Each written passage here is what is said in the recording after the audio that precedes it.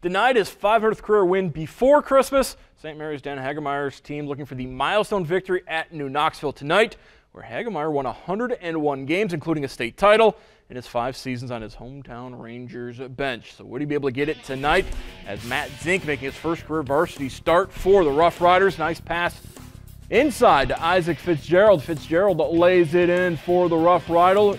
Fitzgerald a little further, applies it. 3 is good. A lead for visitors. Rangers topping three-pointer. Top it matched it with a three-point. And off the movement by Knoxville as they push the pace ahead to Top, and Top lays it in.